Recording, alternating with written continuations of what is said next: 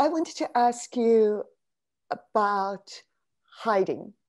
And because, in my opinion, these characters are all hiding behind something. How good are you at hiding in plain sight? Or is that a trick that you don't even have to utilize?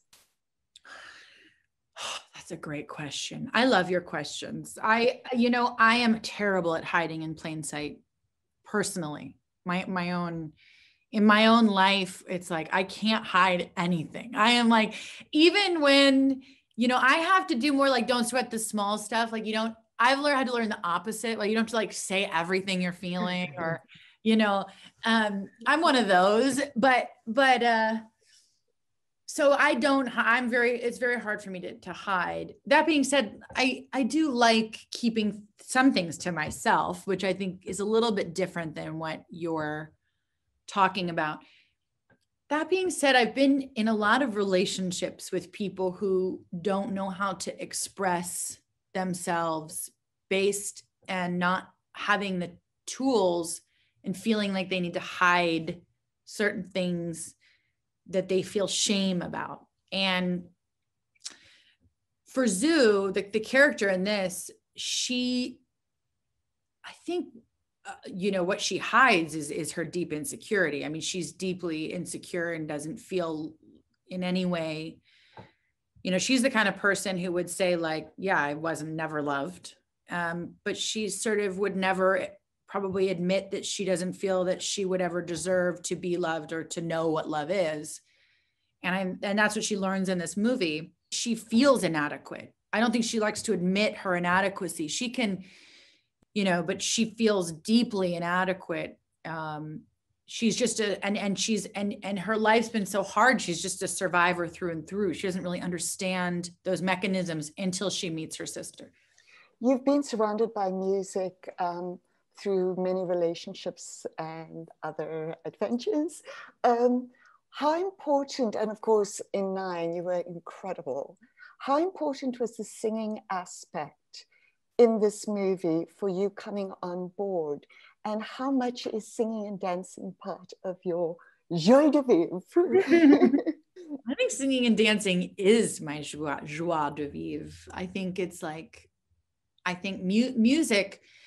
music's always been I thought I was going to be in music. I mean, that was when I was younger, that was what I thought I would do. My great passion, I love to act and it's a part of it, but music is, I think, my closest connection to what I feel the most passionate about.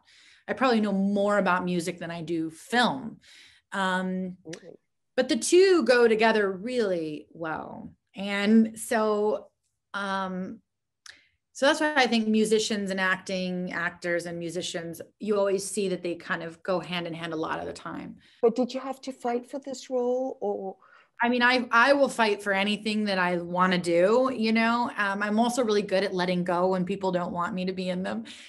I sought out Sia and I sat with her, and I think, I pitched her, that I wanted to do it. I think we both, she wanted to make sure I was right for the part. And I wanted to make sure that she knew that I was the only person for the part. And that's how I felt about it when I read it. I was like, I have to do this. And the other thing is I sing, it's very rare I get to, I have a very kind of like, my voice it's a strong voice. I don't know if it necessarily has whatever people's preferences are, but to get the opportunity to sing such powerful music is like a dream for me. I just, and there are some songs that I sang too that didn't end up in the movie that are some of my favorite songs.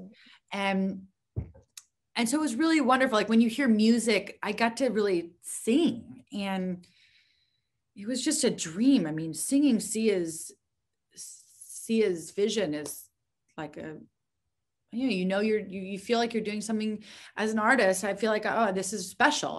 It felt special. I don't know. It was like a dream. I felt like someone up there was like, yeah, we're going to make sure you get to do this. You sure you get to do that. You look like you're having an absolute blast. And whenever I feel down, I'm going to put on this movie. Oh, good, good. Thank you so much. Lovely Helpful. to It's see you very again. helpful.